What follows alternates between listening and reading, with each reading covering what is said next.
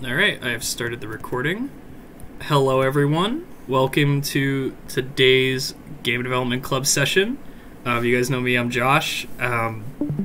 Today we are having Professor James Coltrain give a talk about, is it one or both of the games?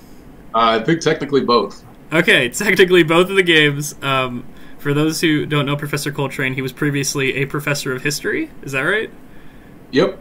And now he is a professor in the digital media and design department for game art. And he's going to be talking about making games and how to incorporate history into making those games and what inspired him in doing that and the process. And he's going to be giving us the insider scoop on all of these super fun and cool things. I'm also going to turn on... Oh my goodness. Sorry, I have to... Okay, sorry about that. So why don't you take it away? The time is yours, and I'm going to go ahead and mute my mic. All right, awesome. So I'm going to tell all of you about the couple of projects that I've been working on and sort of where they came from, and then we can chat a little bit. If any of you have questions, then we can talk a little bit about the process of making a historical game and how you might work if you wanted to do something in period. And please, I'm not sure what the etiquette here is, but if any of you have questions or want to comment as we're going, please feel free to butt in. This can be as conversational as any of you are interested. Is there? I'm not a big Discord person. Is there a raise hand equivalent or anything like that, or is there an accompanying chat for this or? Typically what we do is if anybody has any questions, we just have the general chat and people just pop their stuff in there. Usually what we do is we keep our mics muted for the presentation and then when it's time for questions, but if you would like to just have a more open floor, I feel like that's super fun. Yeah, I just anybody has permission to yell at any time as far as I'm yeah, just cool. As the spirit moves you, as they say.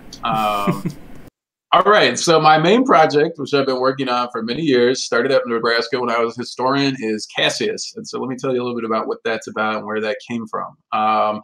This came out of some time that I spent on a fellowship at Colonial Williamsburg. In my former role as a historian, the reason I got into game dev was I did a lot of stuff with 3D visualization.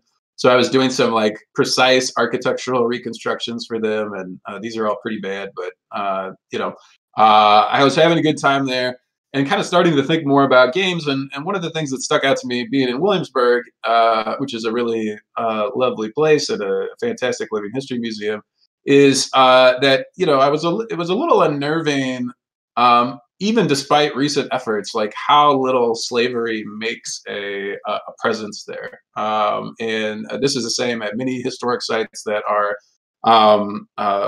dating back to the 18th century. Obviously, this is something that's present at Monticello, where maybe they make a little bit of an effort to show something like one of these reconstructed slave cabins, but they don't really get the sense of the scale. For instance, Williamsburg in the 18th century, the population was 50% enslaved people. A place like Monticello, Thomas Jefferson owned something like 300 or 400 people, depending on what period we're talking about. This just kind of reflects a larger kind of culture of ignorance around, the presence of slavery in colonial America, all the way down to, many of these places being used as popular wedding sites, including this is Westover Plantation, one of the ones that I've actually been to in Virginia.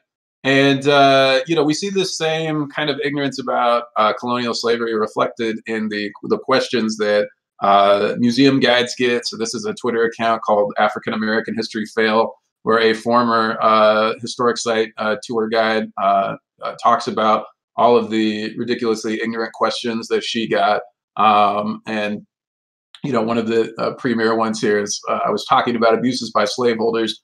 Tourists smugly, now surely not all masters were like that. Okay? So this is something that we see in public spaces. And, this is also, I was grappling with misconceptions about slavery that I saw in my own, lectures as a historian, and just the, things that people would bring to class, most of which tended to, some of which were just based on pure ignorance, but some of which tended to align with like not having an ability to like empathize with enslaved people as real people, as like peers in the human race. And at the same time, I was playing a bunch of narrative indie games that kind of came out of like the first wave of like thoughtful story-driven games in 2012, 13, 14 era. And one of these is Gone Home, which kind of kicked off the genre of the walking simulator. And I would imagine most of you are familiar with this. And this format of kind of like snooping as a game, especially in a space where the people are no longer there, but the traces of them are there as a narrative device, really just seemed like a great format for historians. I mean, some people have compared Gone Home to a museum, that you're going around and looking at the artifacts of the family, so to speak. And another game that was influential is a mobile game called The Room, which I liked, which is kind of a puzzle game. It's had many sequels. But I like the kind of tactile gadgetry that was involved with that. So I started to kind of think about, how I might narrativize a story that attempted to kind of put slavery at the center of like the memory landscape of the founding fathers. And, I had a couple of interventions that I wanted to make as part of the story.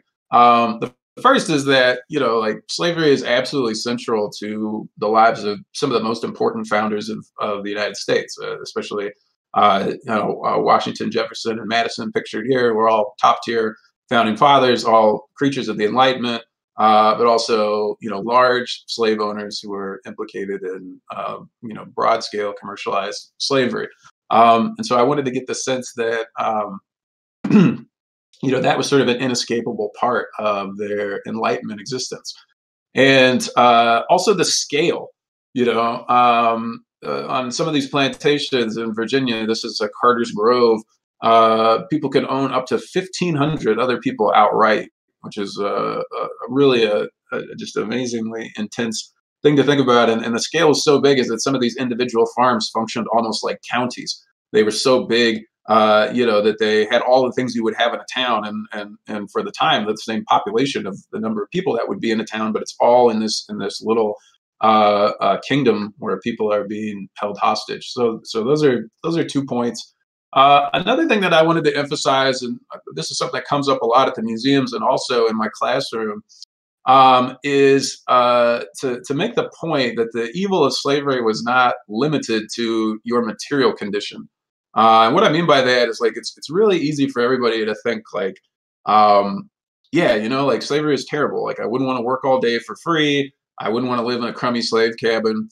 But when we see things like this is a reconstructed coachman's apartment from Colonial Williamsburg. And so this is the guy who would drive the fancy coach around, who was enslaved. And sometimes guests see something like this and they say, well, that's a pretty nice bed. And they would see the outfit and they would say, oh, that's a pretty nice outfit that he wore. And think like, he actually probably would have been better off than some white people at the same time, who were living in crummy cabins on the frontier or something like that. And of course, that mistakes all of the other extreme dangers and abuses that are associated with it, just outside of like your day-to-day material condition. Enslaved people are always subject to outsized punishment. They're subject to threats to their spouses. They literally don't have control over their children, can be taken away from their children at any point. They don't have control over their bodies. They don't have any kind of sexual autonomy. And they're denied even the recognition of their humanity, both socially and legally. And these things don't change, even if you're in a position where, maybe your dinner is not actually that bad or your shirt is not actually that bad. And so I wanted to get at some of those underemphasized aspects of slavery. And then I also wanted to, kind of present the way that enslaved people are resisting and carving out their own culture. So we have examples of surviving artifacts, and unfortunately, we have so few of these. Both of these are kind of celebrity artifacts because they're so rare. But we have a drum from Virginia and a banjo from, I believe, from South Carolina, both of which have been preserved. And so I wanted to show some of that as well. Um, so I started thinking about the sort of the outline of the story. And early on, this was really, really small. It was like I had an idea for like a 10-minute thing where you're being, it's first person, you're being chased through the woods, and then you find your way into a small cabin, and then you explore the cabin, and everything is kind of in this weird writing that you don't quite understand. And then when you get to the end of it, you realize that you, in fact, are an escaped slave, and the kind of symbols represent your illiteracy or partial literacy. But as I just started on that little kind of demo type story, it started getting bigger and bigger in my mind, and I thought, oh, wouldn't it be cool if it was in a huge plantation house, and we got to just sort of see every aspect of the system. And so then I started thinking about how to get the house empty. And I thought, well, it could possibly have been evacuated during the American Revolution, which is something that was common. People would have to leave when they thought that they might be raided by the British. And so then finally, I get this kind of outline of a story, okay, where the main character Cassius will be on the run. He is carrying a forged slave pass.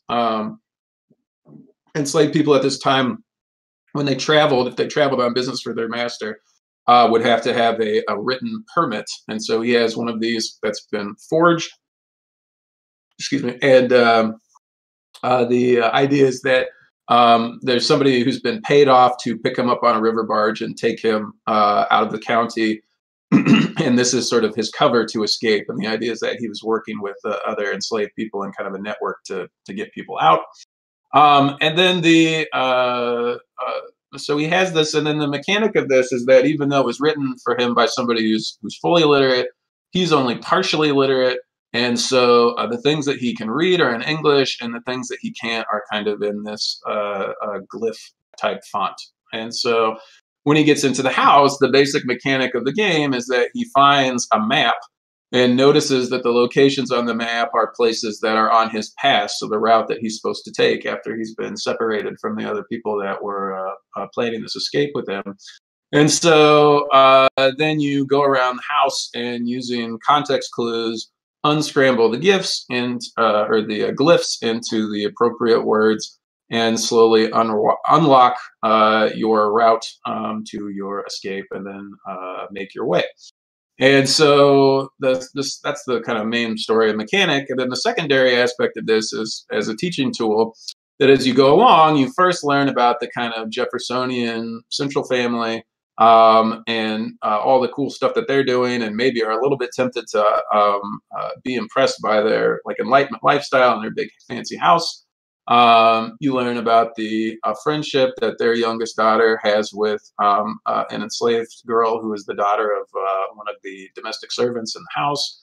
And then as you go, you learn kind of about both the this white family and this enslaved family, and uncover a series of increasingly distressing realizations that not only show the way that hundreds of people at large are being mistreated on this plantation, but in particular, how the link between these two girls leads to a series of events that basically ends up destroying the enslaved girl, whose name is Lucy, destroying her family. And the narrative also, kind of as you go, picks off each member of the white family one by one and shows ways in which they have been complicit or contributed, even if you might have been inclined to kind of admire them early in the game. So there's kind of a bait and switch there, and that involves exploring the abandoned slave cabins and fields, and then other kind of like proto-industrial areas like smithy and a mill and stuff like that. Here's the interior of one of the slave cabins,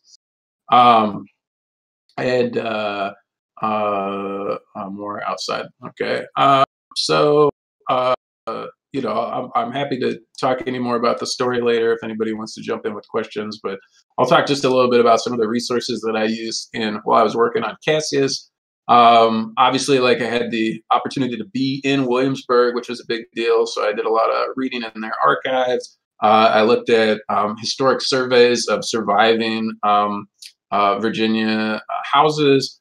I consulted with scholars both in Virginia, and then these are some of my colleagues at Nebraska who have written variously on slavery, and then some of them are film directors and novelists. Something we'll talk about this in the second half of the presentation today too. But there's this real balancing act where, like, for instance, just in the design of the house, I was incorporating a composite of different things that were all historically accurate, but trying to scoot them around a little bit in a way that would serve both the structure that I needed for this as a game level, but also, the order that I sort of wanted the story to go in. The research even went down to, like, some of the actual photographs that I took on site ended up being textures in the game. Here's kind of the wireframe of the layout of the house, and then we get the finished interiors. The things like this is one of the ballrooms. There's also the point of the puzzles in this game was not only to let you play with a lot of different 18th century stuff, but also to structure how the player is moving around. Because there's a part of me that would like to do a game like this just as a pure walking simulator without any puzzles, because I think you get that sense of, like, mystery more. But the reason that I didn't feel comfortable doing with that is because it would be possible for people to kind of skip over all of the story beats that I wanted them to get. I just didn't want people to, like, walk in this house and just be like, man, like, Thomas Jefferson is awesome, and skip over all of the interventions that I was making. So the puzzles give me kind of a structure where I can attach important story beats to, and not have people miss anything. And so here's just a few more examples. It's just, all the kind of gadgets that, you can play with. And another thing that I realized while I was working on this is just how many sort of, like, tropey things in puzzle games actually are kind of tied to, like, Enlightenment, or maybe a little bit later, like a Victorian inquiry. So it's really easy to put, microscopes and chess sets and all these different sorts of things in the game.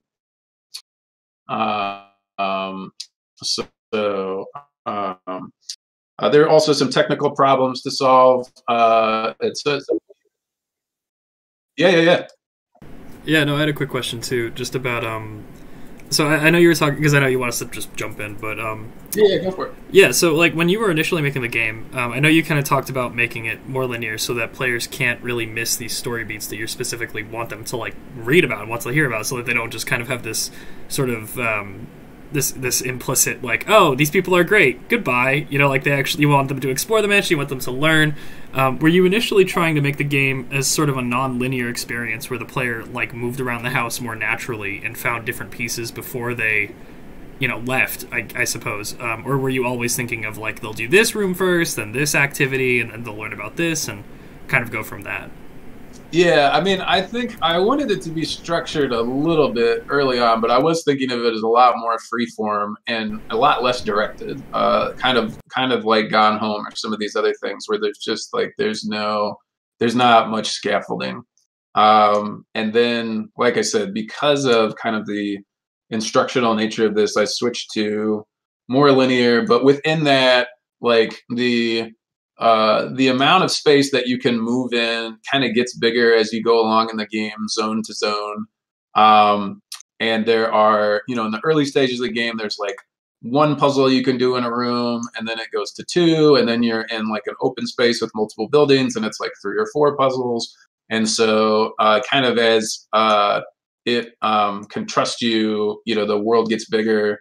The other thing in terms of, like, puzzle design that was, like, a little tricky, well, there are a couple things. One was, like, unlike Portal or something like that, puzzle design on this was tricky is because all of the puzzles are tied to, like, the context of the environment, right? So, like, the chess set has to be somewhere a chess set would be, and if it turns out that, like, the chess set puzzle is easier or harder than I want it to, I can't, like, move the chess set into a barn.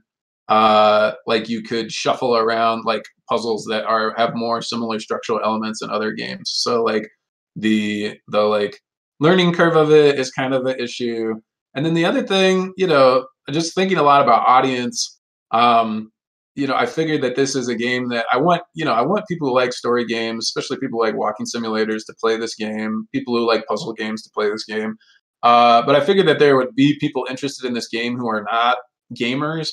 And so that also led to like some of the decisions I made about structure. Like early on, there was a lot of like picking up and holding objects and taking them across the room. And then at a certain point, that was cut out because I was just thinking like, there's going to be a lot of people playing this game who could like drop, the little key or something that they have and then be totally lost. And kind of as a corollary to that, another thing that I had to keep track of, which also vibes with the slide that's on here now that I'm going to talk about in a second, is light, because I wanted this to be candlelit and very moody. But that was another reason that I decided to take out people being able to hold stuff, because I didn't want them to drop it in like a dark corner and then be really, really lost. So yeah. So I'll talk just a little bit about some technical things that I did. Like candles was something that I spent a lot of time on because they were so important to the mood.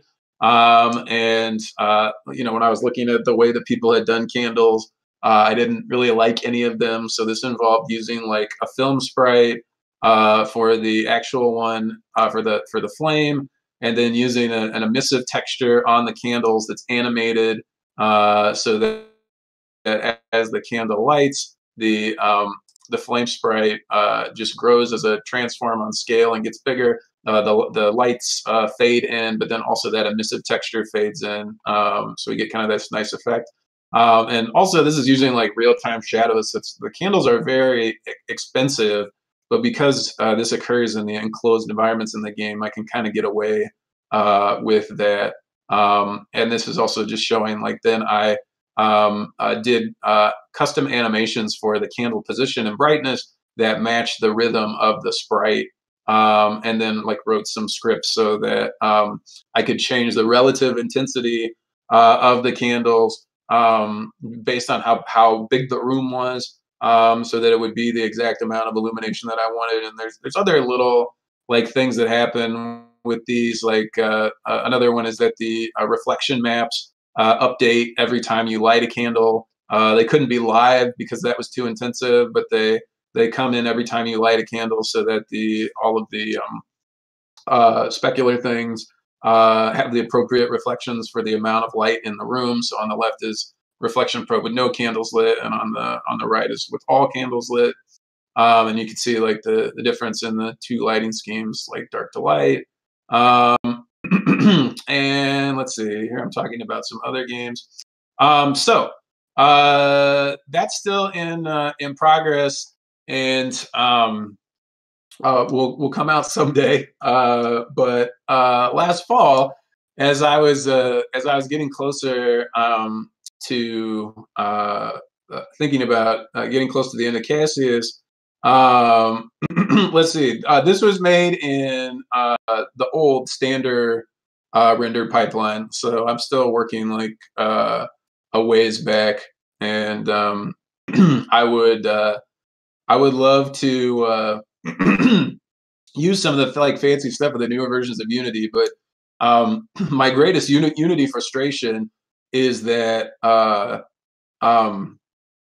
that like there are so many things that you need third-party plugins to do well in Unity. Like just in my game, like sky, terrain shader, vegetation distribution, some lighting things. All of those are like third-party plugins, and that creates so many potentials for bugs, both with your own code and then with them, relating to one another.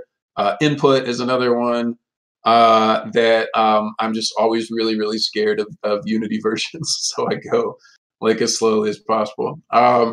So anyway, so I was thinking about Cassius, and a couple things occurred to me.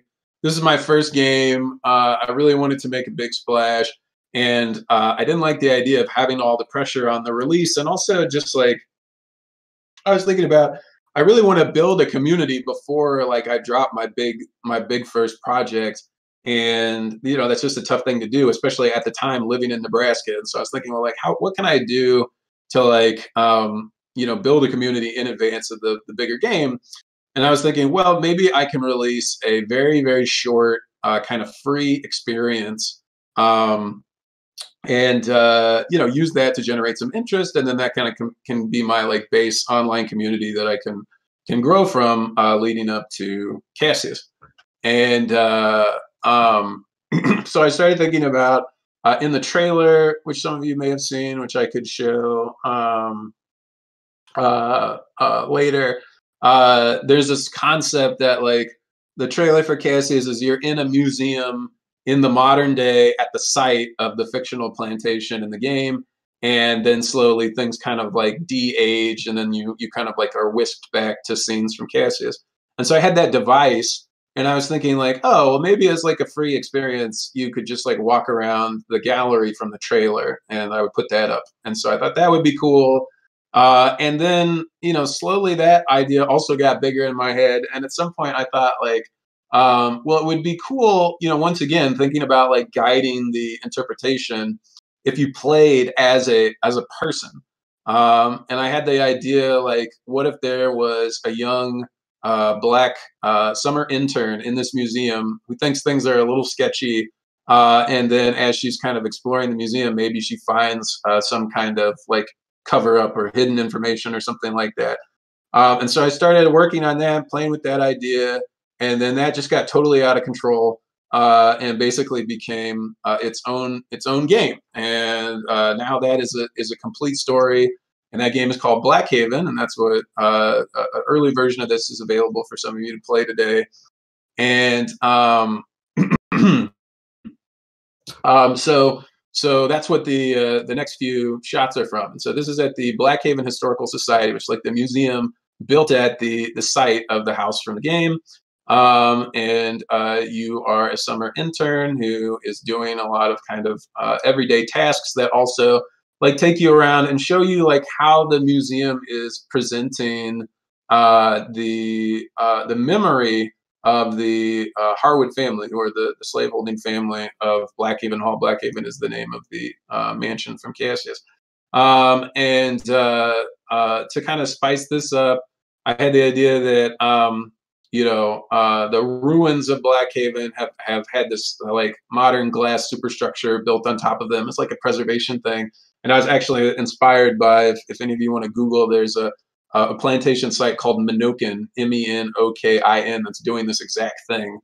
So you also go on like an audio tour of the house, and then you're in the museum and the house. The story in the game is that the house was burned down by a raid during the American Revolution, and all of the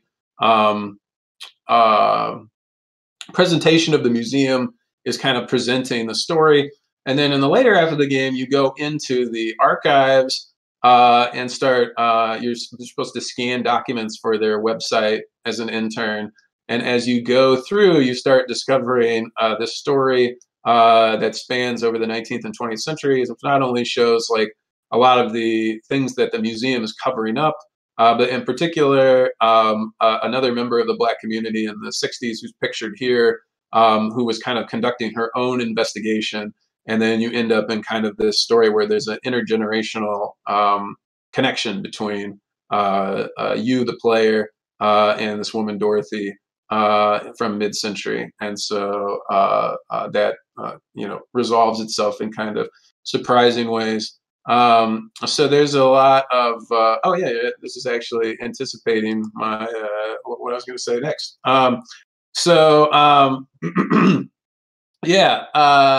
The way that these two work together is like, Blackhaven comes out first, and that's to generate interest in Cassius. It is a standalone thing. I think it is totally enjoyable as a story. The story comes to resolution. It's not just a demo or a prologue or something like that. But I think there's a lot of side little questions and curious things that you come across in Blackhaven that you'll be like, like I wonder what that's about, or that's weird, or why did they spend time on that? And every single one of those things will be answered in Cassius.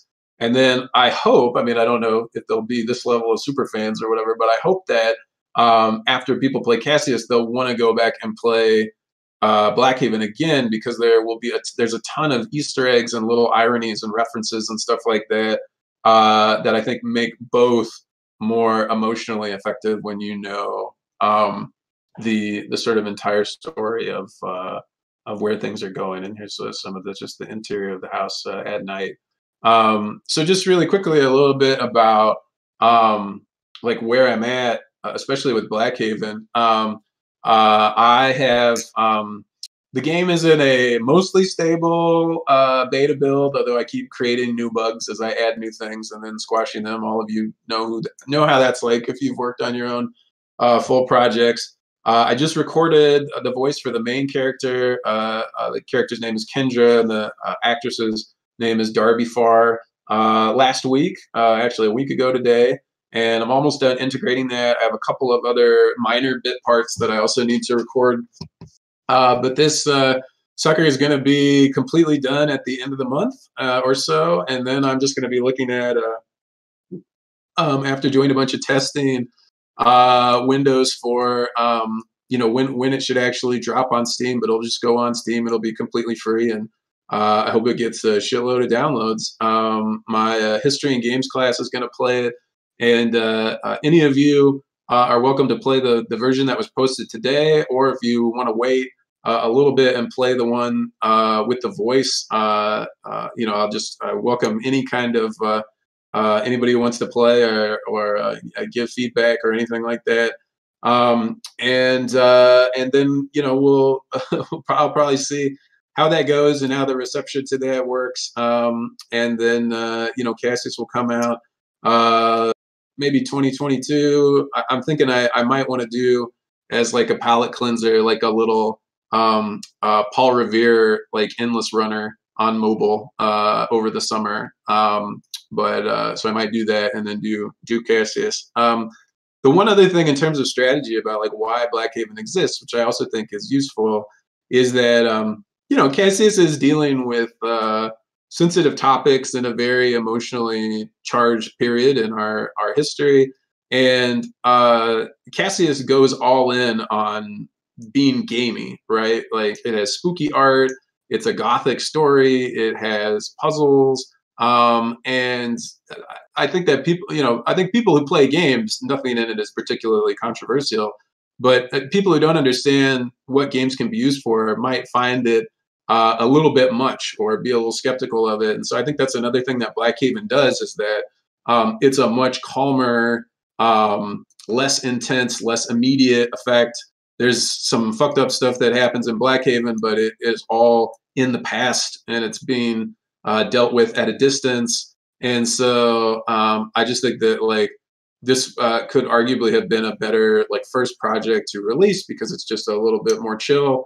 And the other thing is that I'm an old white guy and I'm writing a main character who's a 19-year-old black girl, and so I worked with some people that I have previous connection with at Xavier University of New Orleans, including a communications professor there named Sharon Roberts, and also a group of students who worked with me on the script, and we did a table read and worked on the dialogue, both to make sure that it doesn't sound like an old white guy from Kansas, and also to make sure that it seemed like it was respectful and representative of their experience as young black women at a HBCU. And so, I think that contribution or that collaboration was important. That was another thing that, obviously I consulted with a lot of historians on Cassius, but then, I couldn't get that kind of input and collaboration for a period piece the way I could for something that was in the present day. And so that's another, just reason why I think I'm glad that this is coming out first. And Darby, the actress, also was at Xavier, and she now is at SCAD in Georgia, pursuing her acting career, which I hope this will be a little boost for that. So if we want, we can do a little bit of Q&A on any of that. And then after chatting for a little bit, I can talk to you about like steps you might take if you ever want to do a period piece.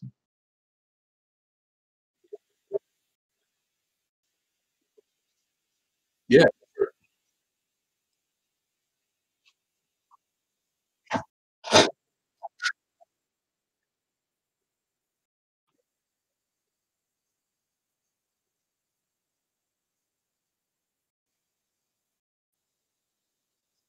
Yeah. Okay.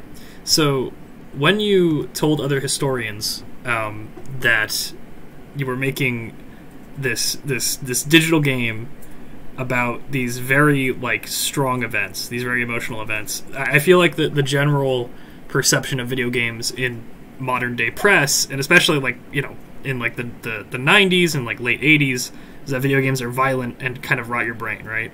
And I feel like that rhetoric has sort of floated around in for as long as anybody can really remember.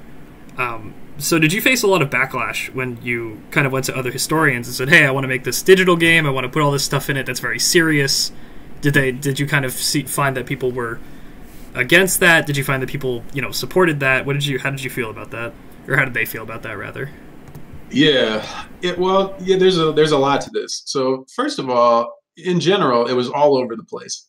And it seemed mostly to track like generationally and also like with people's exposure to video games. So like people who tended to be younger, and for professors, younger is like 35 or whatever, and who had just played video games before, they tended to be more receptive. But I had a couple people, including like probably my closest colleague at Nebraska, who's relatively young but is not into video games. And I kind of told her the pitch, and she trusted me as a thoughtful scholar. But I just remember she was just like, "Oh, James, man, this is going to get you in trouble. Like people are not going to like this." And that made me really really think. And we had to talk about it, and she said, like, "Look, like here's some people I know, she's like, they're more into media as Black scholars. She's like, talk to them, and like if they think this can work, then she's like, then I'm on board with it." And so I did that, and that was tense. But I spent a lot of time. I kind of formed like a little like ad hoc advisory board and talked to like Black filmmakers and Black novelists. And like once they sort of understood like what had been done and stuff like Gone Home, and and even in other more mainstream games that had elaborate narratives and stuff like that, then they actually got excited about it. And then like by the time that I had like the trailer and took that back to my colleague who was so worried at the beginning, she thought it was awesome. But I think a lot of it's people who don't understand the potential of video games, but also, and this is just a tricky thing for any of you that want to do a game in a sensitive subject, like people can't see in your head. Like you in your head maybe are doing something that's really artsy and respectful and thoughtful. But if some of these people have only seen Super Mario, then they're just imagining some kind of horrible like Super Mario escape slavery game or something like that. And so sometimes you actually have to take the risk of putting a little bit of time in and then showing some people in like a safe space, this is what I'm doing. Like how's it turning out? And then getting that response. The other thing I would say is just that like, while I think there are definitely like right and wrong ways to like approach a topic like slavery, the individual way that people react to it is going to be very contextual about their like community, and also and I don't mean their ethnic or racial community, I mean like their intellectual community. So like I talked to both Black game devs and Black historians as I was making this game, and like they would have very different suggestions, and sometimes things that they would want me to do are things that I know would make the other camp like roll their eyes. Like I had a Black historian say like, oh, maybe at the end when like Cassius is being chased by the slave catchers, he can like fist fight them or something. And I just thought like, oh my God, that would be terrible. That would just break everything and make it seem like Street Fighter Slavery Edition or what. That it's like that and obviously like anybody in the game dev world would like laugh that off, but somebody who wasn't exposed to that just couldn't envision that. So yeah, it's been a journey. And you know that like this still doesn't mean that like everybody is going to be on board with this, but I feel like I've done my due diligence and I'm proud of what I've done. But you know, my advice to all of you, if you're interested in this space, is just like, you know, you need to talk to as many people as you can and really pay attention to what they're telling you. But on the other side, like if you think that you know you have something that they're missing, you know, well then you know do it and show them. Don't just drop that in the world. Don't release it. But you know get them closer to what's in your head and see if that changes their mind, because maybe it will. But if it doesn't, then you got to take that really seriously and think about if this is something you actually want to go forward with. That was a really good answer.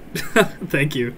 You know, I think that's very interesting, that you kind of took this perspective from so many different aspects to kind of build this project that appealed not only to, like, you know, people who like to play video games, but also people who are very into history. I think that actually makes a lot of sense. Okay, so I have a few other questions, but I would like to make sure that everybody here kind of has.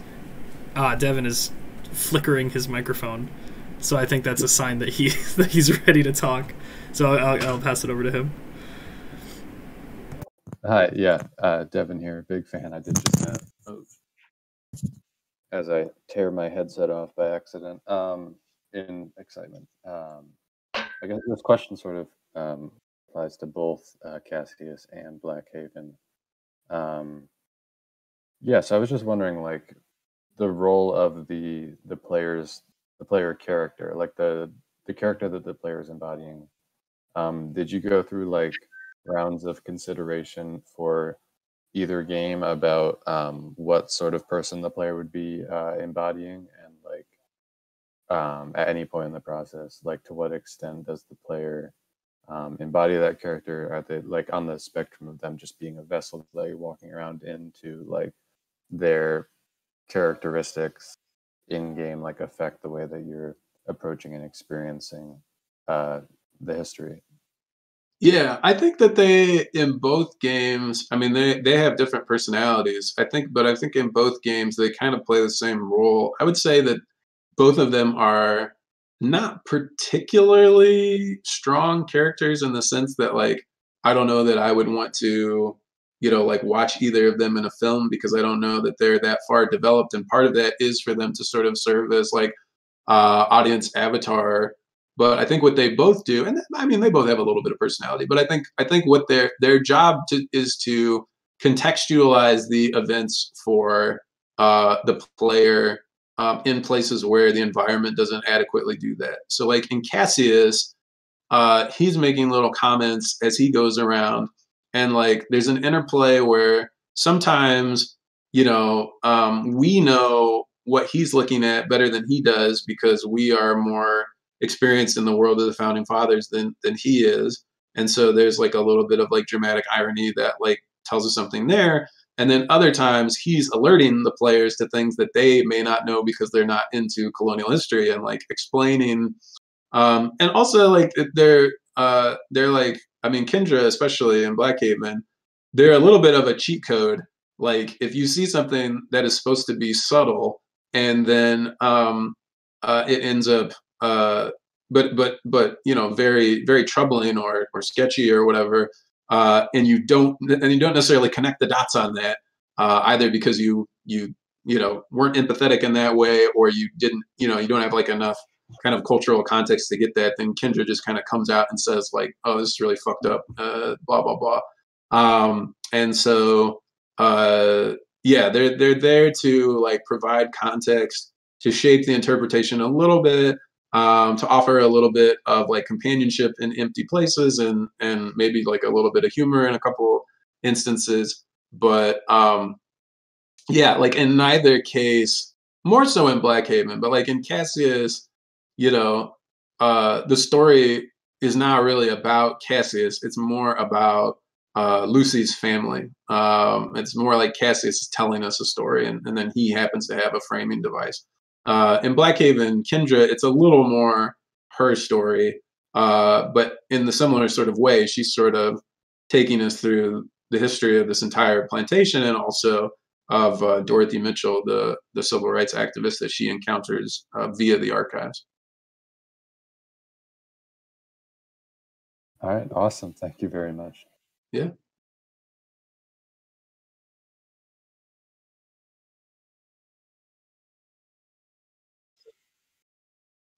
Another question that I have that's just sort of it's pretty general, but I am quite curious.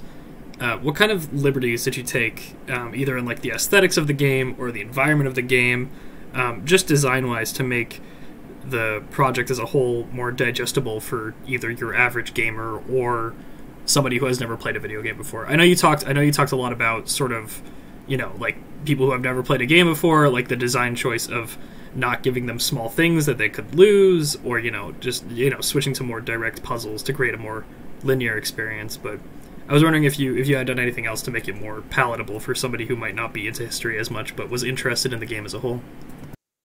Yeah, I've tried. Well, in terms of accuracy, I've tried not to, but of course, like Josh is in my historical accuracy in games and film class, and it's impossible to make a game be totally historically accurate. But I kind of had, I had a few like ground rules.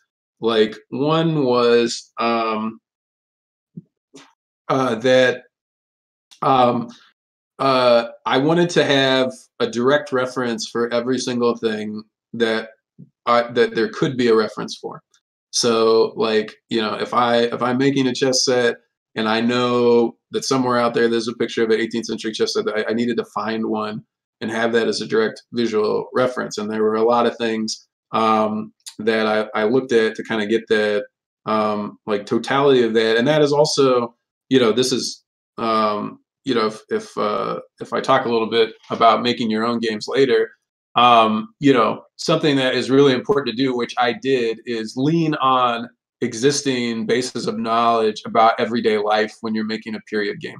Because like you can read a really, really great book about I don't know, like Abraham Lincoln or something like that. But that's not going to tell you like like how did he take a shower or whatever. And there's all of these like very little daily life things that you're going to need to form a 3D world that are hard to get at. And so it's good to go somewhere, and this is what like Colonial Williamsburg did, because that's their bread and butter, is like everyday life and furnishings and trades and stuff like that. And so I leaned on that a lot. So I wanted to have a reference for everything that I could reasonably have a reference for. And then beyond that, I was not allowed to put anything in the game that I knew was like inaccurate. Yeah, and so like if I knew like this thing doesn't exist at this time, or like I have no record of anyone ever doing X at any point in any way or something, then that or something that was impossible, then I really stuck to that. So as far as there's nothing that I knowingly put in either of these games that is historically impossible. But I think what I leaned on are things that like maybe were historically improbable, but could be justified in some way or another. And so, like for instance, like the Blackhaven mansion would be, if it existed in real life, would be the single most spectacular mansion in all of Virginia. It wouldn't be like triple the size, but it's like the biggest room it's like I put the biggest library with the biggest ballroom and the biggest bedroom, and like just made this kind of monster house that was like the best of everything. And so like that was a cheat, because I just wanted to make it as interesting as possible. Or, sometimes on like things where it was like, maybe you don't see a lot of designs that go this particular way, or like, I don't know, maybe there's a chair that is like a color that, works with the color scheme of the room, but maybe you don't have a whole lot of examples of something like that. Well, you could explain away some things like that by saying like, well, if the person who ordered the chair had quirky tastes or something like that, then that could be possible. And so there's stuff like that. In terms of just like general accessibility, and this is true for almost any period game, I think the biggest cheat is in the language. I've tried to make when Cassius speaks and, in the writings of the documents, I've tried to make that sound somewhat like how people would talk in the 18th century, but there's definitely cheats there. There's also like something that's kind of unavoidable is there's so many words in English that seem relatively old, but actually were developed really recently that you might not know, and then those would be anachronistic. Like there's words like I'm pretty sure international was not used until like the middle of the 19th century, and that just seems like such a normal word. So sometimes I would do checks in like the OED and stuff like that to like look at word history or whatever. But that's such a tricky thing. You would basically have to be like a professor of 18th century literature to even get close. And so there's cheats there. And then even little things like, these people are really rich, so they would have lots of candles, but they would probably not have as many candles as are in this house because that would be really, really expensive. And so, but again, that's improbable, but it's not impossible because, if that's what they wanted to spend their money on, they could have done that. So I tried to, be as strict as I could, except for, if I had an edge case, then I would go for improbable. Okay. Yeah, that makes sense. I think that's I guess that's sort of the vibe I was getting. Like you weren't gonna make everything the most, unbelievably crazy thing. Like you're not going for an Assassin's Creed style thing where it's like, oh yeah, Benjamin Franklin just makes weapons now. It's like, right. It makes sense. Like, yeah, if this thing could happen and all it takes is a little bit of sort of direct action at that point in time, then sure. Yeah, I get. Yeah, like that makes sense to me. I'm not opposed to people doing really, really wacky stuff, although maybe not like in the more sensitive areas of history. But and then the other thing that's kind of hard for me to remember, which is just in my personal biography, like I was making this when I was at Nebraska, where I'm a historian and really am struggling to like justify this to them, and so that's where like a lot of the hardcore stuff comes in. And like now, even though that's kind of my orientation because I do have this passion for like representing history, like DMD doesn't care about that, so it's like all of a sudden I have to remind myself like, oh, I have this big freedom now, this realm of possibility of things I could do. And like the little like Paul Revere game that I talked about that I may do over the summer, like that will be lighter and more whimsical and more stylized. And that'll be fun because I don't have to, Cassius in a way had some things that could be considered like new historical interpretations for historians. And I don't plan on trying to clear that bar for any of the other stuff that I do. Yeah, it makes sense. Yeah, if there are other questions, feel free to jump in. Feel free to ask them. I have a question. As a colleague, I guess. So Ken and I have been working on Courtroom 600 now for a few years, and one of the things that we've struggled with is where do you draw the line on ethical or moral issues in something like this? Like one of the biggest things we've had to contend with is how do you strip Nazi and fascist iconography out of a thing that's about fascism, because the real threat is you inadvertently, through nuance, create the opportunity for an audience to interpret some of the heinous actions that took place as being normal or fine or otherwise acceptable. And so how did you decide which episodes, which stories, which events to incorporate, and how did you draw the line on what kind of was ethically or morally acceptable in your eyes versus what maybe mainstream designers might do? Yeah, I mean, so there's a lot with that. I mean, one of the problems that just exists in all historical fiction is you ride the line between like whitewashing something because you're not honest enough about like the content in a particular period, and then on the other side, like potentially becoming exploitative. And something feeling exploitative can very much just be a question of individual interpretation or tone. But I mean, like a guide that I use is like, if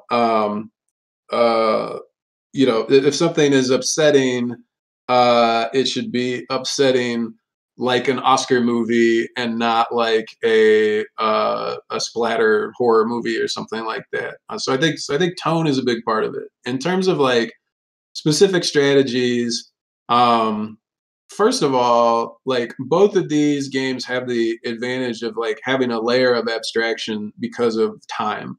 So like the most awful things that happen in Cassius have already happened, and he's recovering these stories. And certainly in Blackhaven, the most awful things that Kendra experiences are just she's reading them in documents. There's not the player is not embodying that, they're not interacting with that, and they're not having to see those portrayed directly, dramatically, like in situ or whatever. And so that is like one thing that kind of is a little bit freeing. If I was doing something where somebody was like directly embodying a traumatic experience, like first, I don't know that I would even attempt that.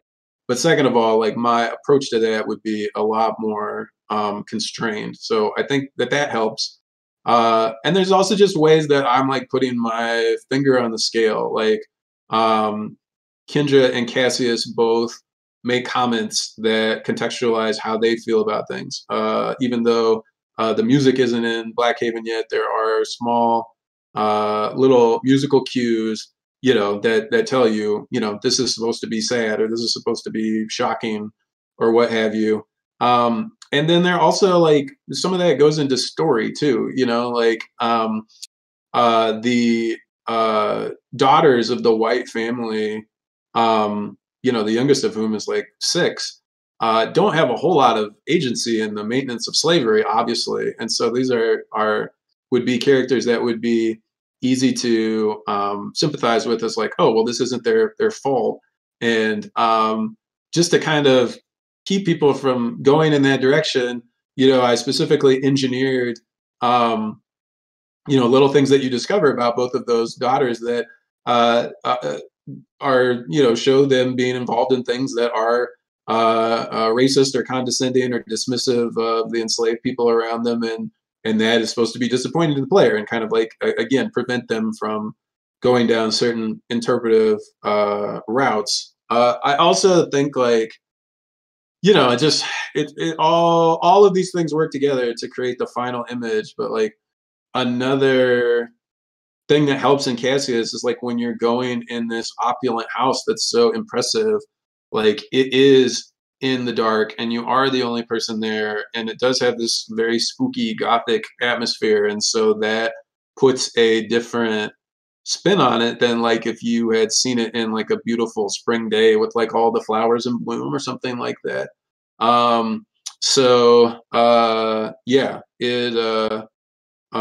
It's tricky.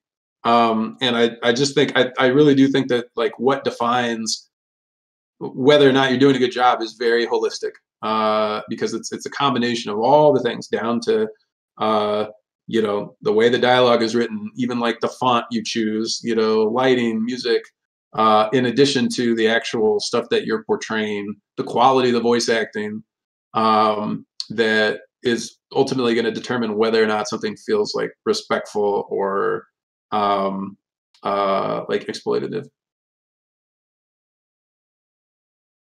Yeah, that's a really good answer.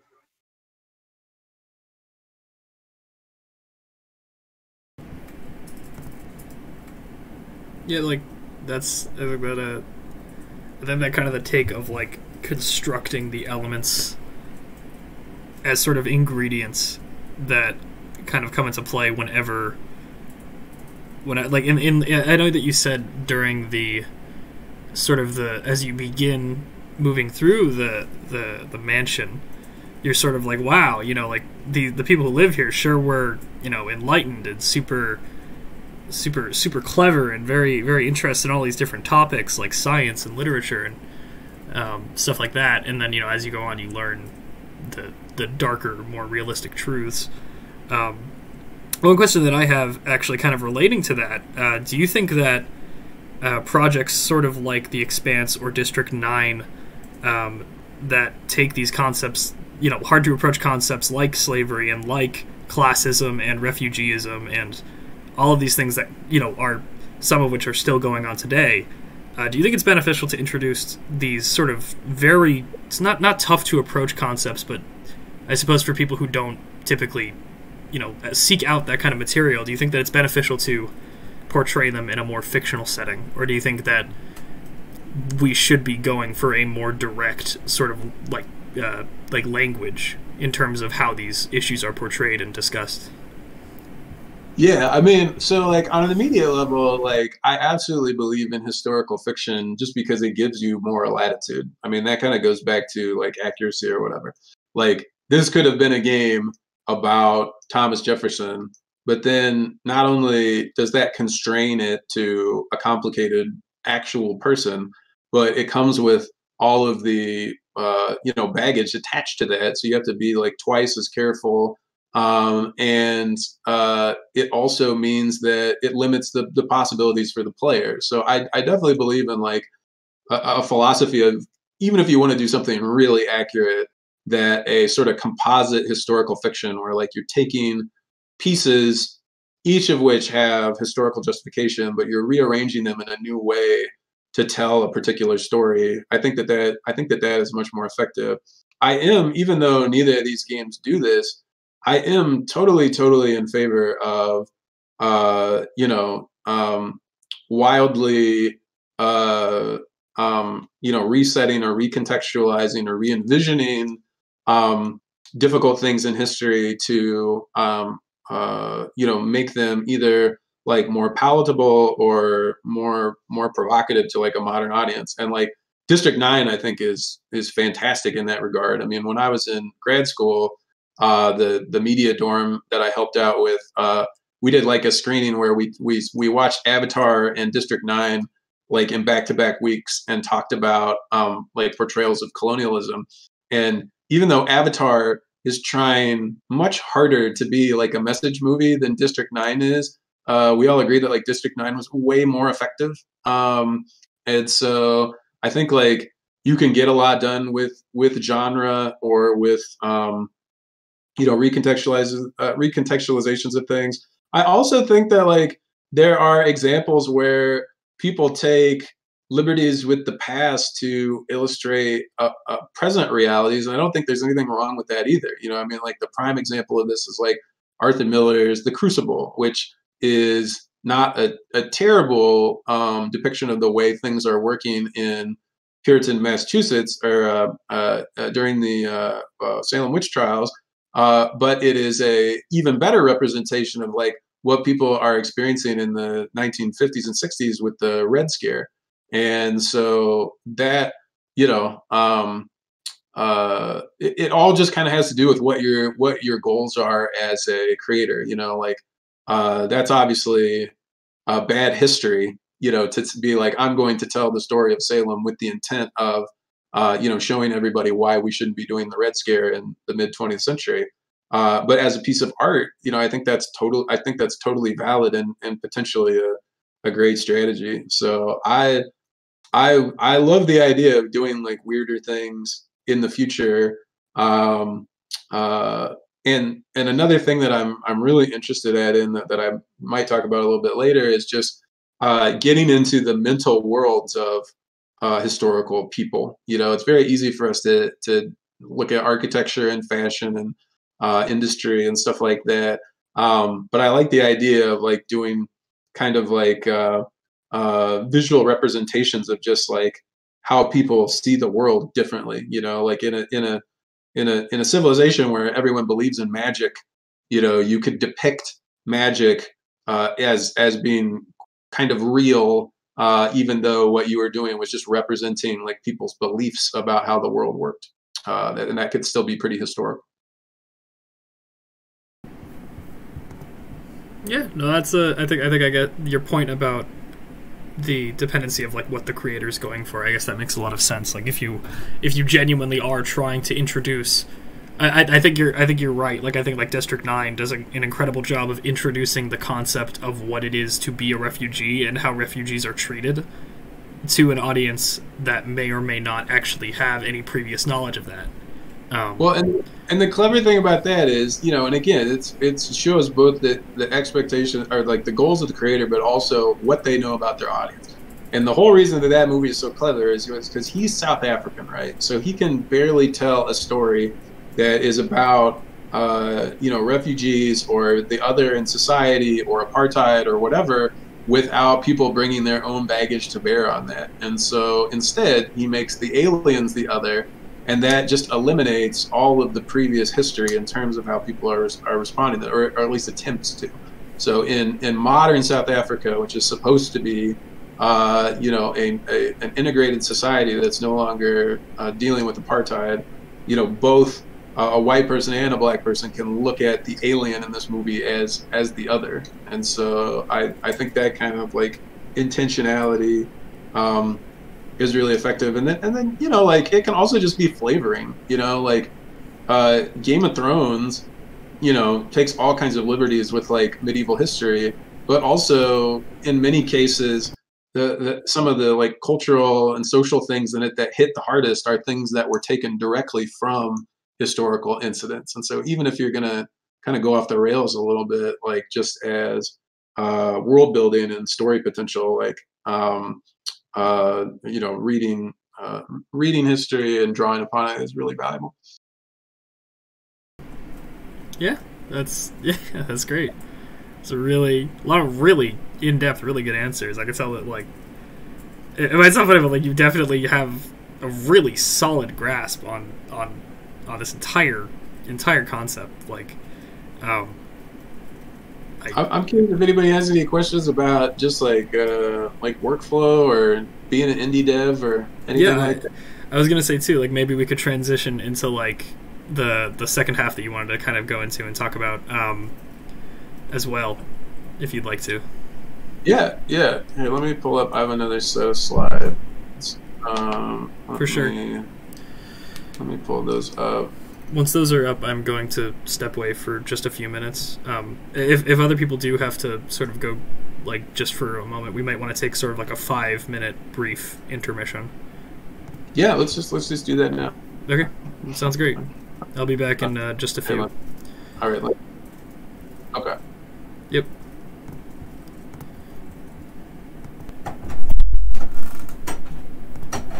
Alright, I'm gonna send a quick... How long has it been? Like... Whoa! A picture just fell off the wall. Somebody closed the door and it just fell. That's not good. Alright, well... yeah, what has it been like... A few minutes. I'll put like a thing that we're gonna start again in about 2. Okay.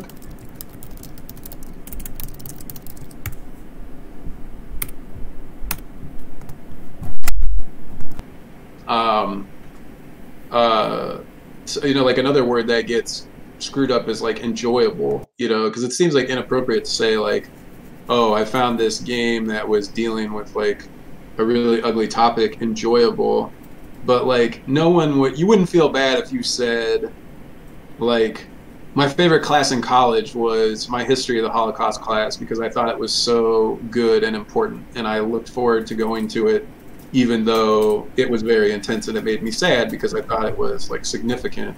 I think you can want your game to be people to respond to that the same way. Like it's not really fun, it's not really entertaining, but it's meaningful, and people can appreciate that and take satisfaction from that, even though it is such a like intense, ugly thing that you're dealing with. No, definitely.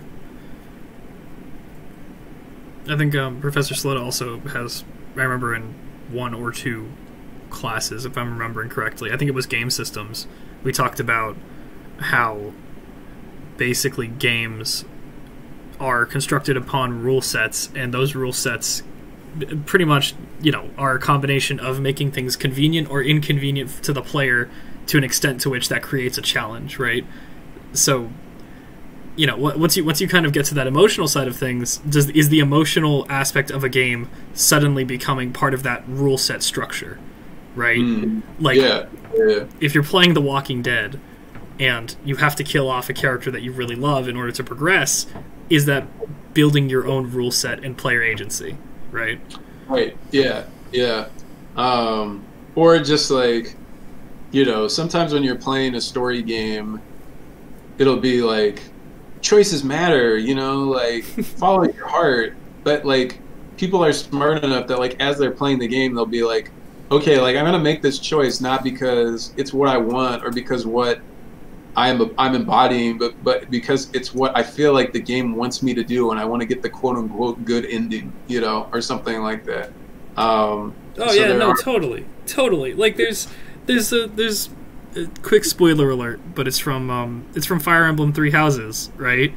Like there's literally just a choice you make in that game that is either wipe out the demons or perform mass genocide on society, and you don't know that the results are either of those because you just don't know. And it's just the funniest thing because it's like, no, I do not want to do genocide. I want to destroy the demons. Like, which is another disconnect I think with a lot of narrative games, which we have yet to solve in like the choices matter department, where it's like, do you want to do A or B? And it's like, well, I want to do A, but only in the way that I would do it. And then you pick A, and the character does technically that, but in a way that undercuts your motivation or whatever. And so then you feel that disconnect again. It's like it's the problem with Fallout 4. Nice, but it's like how in Fallout 4 you have such limited dialogue options that sometimes they just sometimes your character will be like, oh, like one of the options will be say hello, and your character just walks in, he like bursts in the room like, what's going on, losers? I'm here to take all your money. Like, right? Yeah, exactly. Yeah, in terms of fun, this is like a paper that I've thought of that I think would be really good, but I don't want to write it because now I just want to make games. But if anybody wants to write this paper, I think this is a really good thesis, which is that the in art, for the longest time, the goal was beauty, and then you finally get in like the late 19th and early 20th century people who are making art that is not beautiful, and it really offends people and makes them mad, and like the whole modern art movement. And then you have a big argument about what even is art, and then people arguing about can art be not beautiful, blah blah blah blah blah. And I feel like a very similar thing has happened in games, but instead of the central ethic being beauty, it's fun. And so games are supposed to be fun, games are supposed to have rules, games are supposed to have winners, and then we get to a point where people start like rebelling against that, and it makes everyone mad. And then you get into discussion of like, is this really a game if it's not fun? Just like people were saying, like, is this really art if it's an ugly painting or if it's a blank canvas with a it's presented or something like that.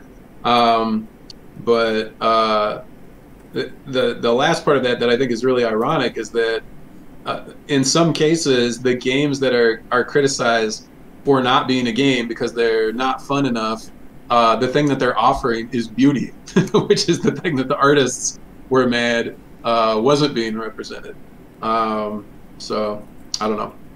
If anybody ever wants to do a comparative thing about that, I bet you can get it published. But I don't want to write it anymore. Art. Thank you, Professor. Art trademarked. I love that. Just art TM. That's all right. So yeah, I think that most people have come back. I'm gonna go ahead and make the. I'm gonna mute my mic. I'm gonna turn the floor over to you again. For those of you who may not know, Professor Coltrain gave a talk at GDC a few years back, and he's going to give us a snippet of that. So I'm going to go ahead and mute and just kind of get it set up. Yeah, so this is just kind of like things you could know and a little bit of outline about how you might approach like doing a period game. This is like more intensive than maybe what some of you might do as students. This is kind of more directed to like a mid-level studio and up, but you might take some of these same principles. So first slide is obviously like historical settings are really big, even in the AAA game industry. But there's a few things that we want to know about history. And the first is that there's no set version of history. A lot of times people think of like history as just being this like this narrative that like everybody knows, and so I just have to go and find out what it is and then represent that in my game. But history is not like the Bible; it's not a set thing. Even in a textbook, there are all kinds of compromises and interpretations that are being made to give us even the most basic version of history.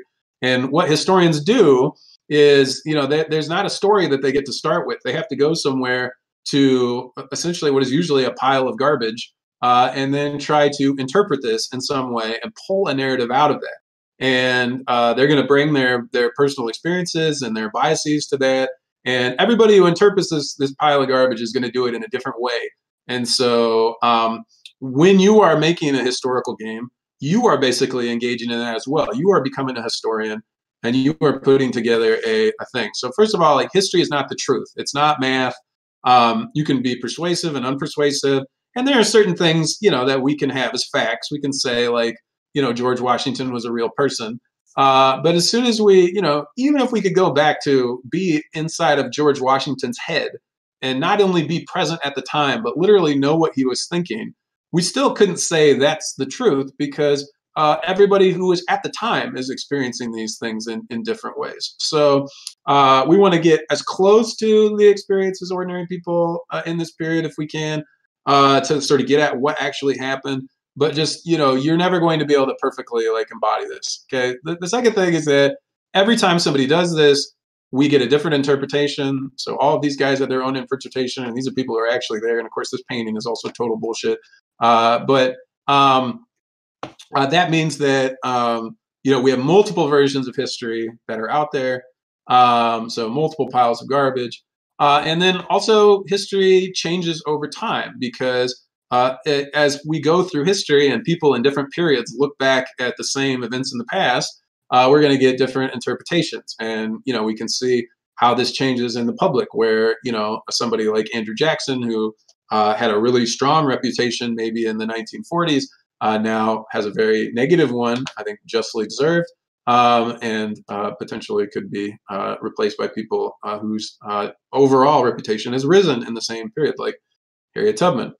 Let's see. Okay, here I'm talking a little bit about making Cassius.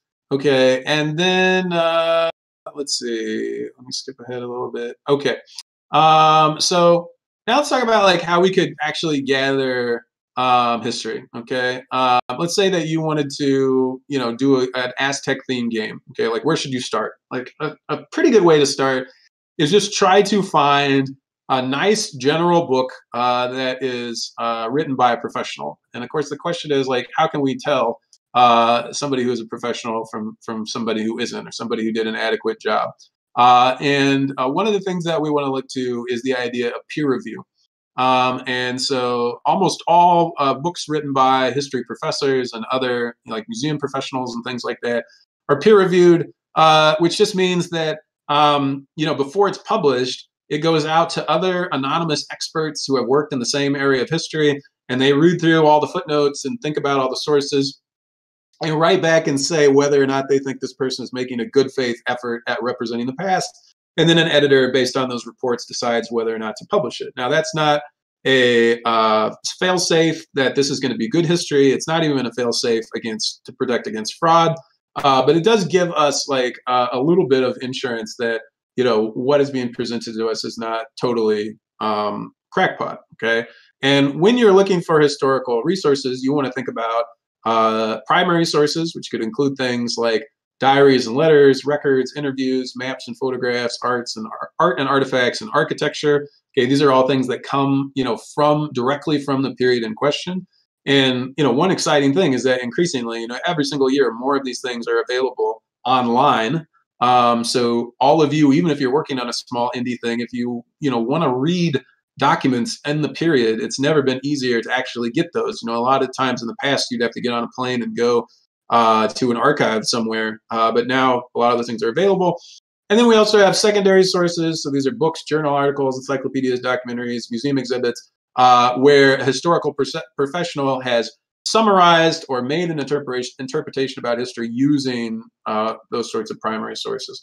And both of these are going to be beneficial to you as you're looking in. And of course, I use some of these in Cassius. So I showed the slave past in the game, this is the one of the actual archival references that's in Williamsburg that I looked at, and the map is also based on a period map. Okay, let's see. So we also have, and of course, since all of you are in school now, you have access to lots of ways to find secondary history, like journal articles.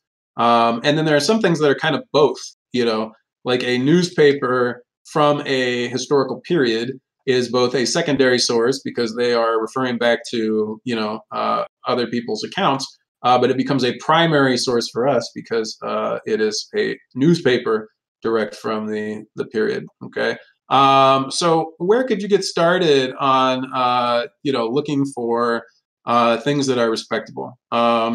If you want, just to find a good general book on something to get you started, you can just go on like Amazon and, even just like if you're, say you're interested in the Aztecs, just type in Aztecs, see what comes up, but then look at the credentials of the people who wrote the book. Okay. Are they connected with a university or historic institution? And then just look at, does it look at the press of the book? And then you can Google that and see if it's a scholarly press that goes through the peer review process.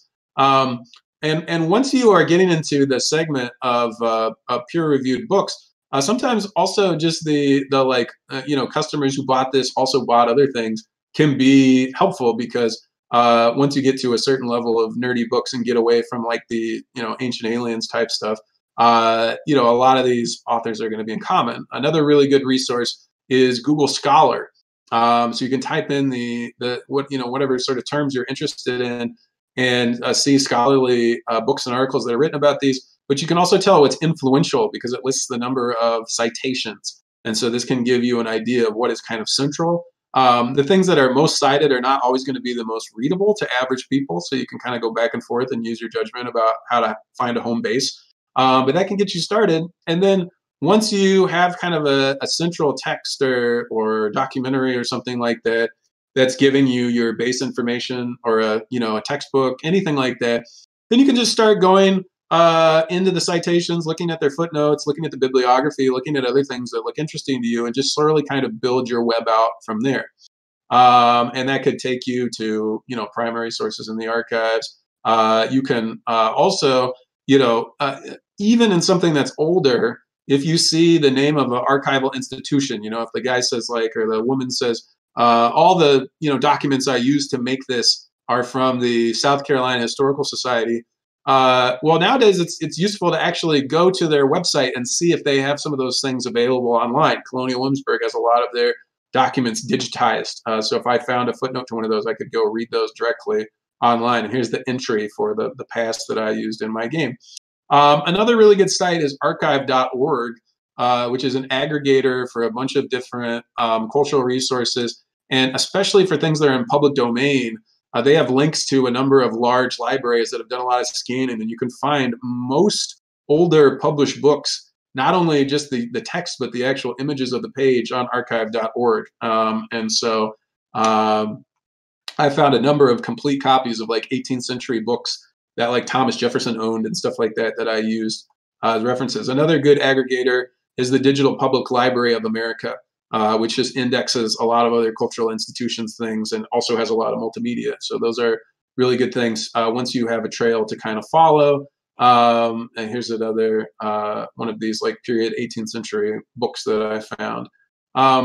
Also, especially as a game developer, if you're interested in period research, I want to encourage you very early in the process to look at what we call material culture, art, architecture, fashion, tools, technology, because a lot of times the collections of art museums and history museums are going to have much better visual records than actual published history, which is going to tend to focus more on like causal events and themes and stuff like that. Again, the Colonial Williamsburg collections here were really invaluable to me. And increasingly, a lot of art museums have their entire collections available online. So I know right now the Met in New York, the Art Institute of Chicago, I believe the Getty Museum in LA, the British Museum in London, all have every thing in their entire collection digitized and available online. And so those can be really, really useful.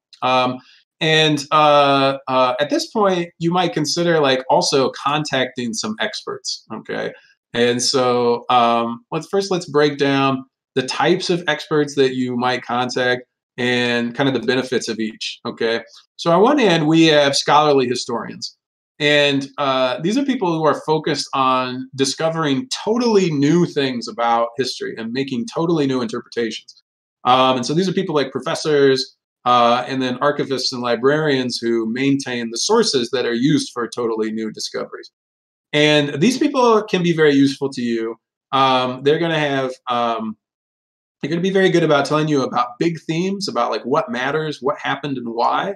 They're also going to be very useful to tell you like what are the disagreements in this field, because again, you know, history is a discussion, so people are going to have different opinions on things. And they're also very likely to be up to like the very newest things that are being published and argued. And so those can be very useful for like the broader like social and narrative elements of your game. On the other hand, we have public historians, and these are people who are presenting history to the public, usually in the form of some kind of recreation or entertainment. So these are people like museum staff, archivists, educators, park rangers. And these are people maybe who in some cases may or may not be up on some of these big themes and big debates, but they're going to know about all the everyday life things that are going to be really important to actually making your game environment meaningful. And they also sometimes are going to be interested in like, you know, like a perfect example of this is say you're doing a war game, okay? Like the scholarly historian is going to be able to tell you like all of the social currents maybe that led to the war happening, but they're not going to have the time to know like, oh, these are what all the regiment commanders were. Or this is the type of patch that this unit wore. Or this is the type of backpack that this group had. But the public historians may actually know those things. So it's useful when you start reaching out to experts to investigate both sides of this divide. And even increasingly, you know, you have to kind of do your homework to make sure you're not getting a total quack. But there are also people on YouTube who do public history. And so this is a YouTube channel that I've consulted a little bit for Cassius. It's a guy who runs a company who makes reproduction 18th century equipment for historical reenactments. And he also has a 18th century cooking channel, and he wears a silly hat in every single episode. Tips for reaching out to a historian to consult with. And it is unfortunately true that many historians can be a little prickly. And so how do you do this in a way where it's gonna you're gonna make the best impression and you're gonna have the most effective time, okay? The first thing is you need to do a little bit of homework, okay? You will automatically piss somebody off if they are like, you know, a professor at Yale who's a world expert and you write them and you say like, what was the American Revolution, okay? You need to have consulted a lot of sources, read a lot, looked around a lot, so that if you have, especially a prominent person's valuable time, that you're asking them really specific stuff that you couldn't have just gotten, especially like from really easy sources, like just reading a Wikipedia article or something like that. Okay. The second thing is I would ease them into the idea that you're making a video game. And this goes back to my, you know, the previous discussion about sensitivity. But a lot of people that I talked to about Cassius, the first time I made contact with them, I didn't even tell them I was doing a game. I said that I was doing like a media project or a 3D reconstruction or something like that. And then slowly brought them into that in case they were scared of the idea of a game. The third thing is be open to young scholars. The way that the professorate works is, you know, you have to work really, really hard, get your book out, then get tenure. And then sometimes, you know, those people who are very, very famous, the types of people whose book you might actually be able to buy in a bookstore or might appear in a documentary or something, tend to be a lot more senior. And not only may they be so busy that they're less likely to talk to you, they may also be a little bit out of the loop. And young people who are really kind of fighting to make their place might be more open to contributing. They certainly might be more likely to have exposure to video games, but they may actually have more of an ear to the ground about what's happening than somebody who's been like a big success for like 30 or 40 years and it's just kind of riding that. Additionally, the fourth thing is, make sure that you kind of don't corner anybody, so when you talk to them, let them know, that, you're not asking for anything in particular, that you'd be very open if they wanted to chat with you. And then, if you do end up using somebody as a consultant, make sure that you are checking back in with them regularly, that you let them see the finished progress, the finished product, and you always get the option to remove their name from it if they no longer feel like it's something that, reflects what they care about.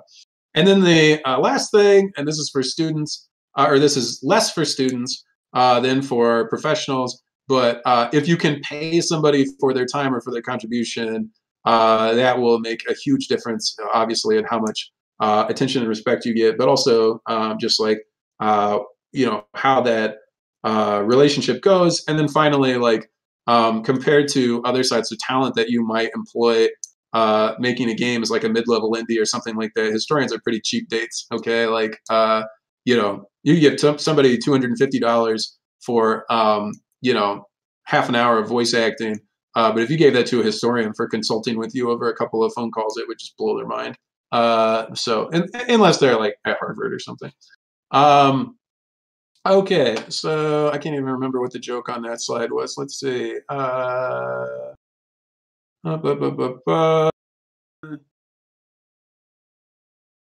Okay. Oh yeah. So we're talking a little bit about like interpreting sources and like dealing with bias. And so I just want to talk about like a couple of kinds of bias to watch out for. Now, first of all, there's like personal bias, that goes with the background and the biography of the person.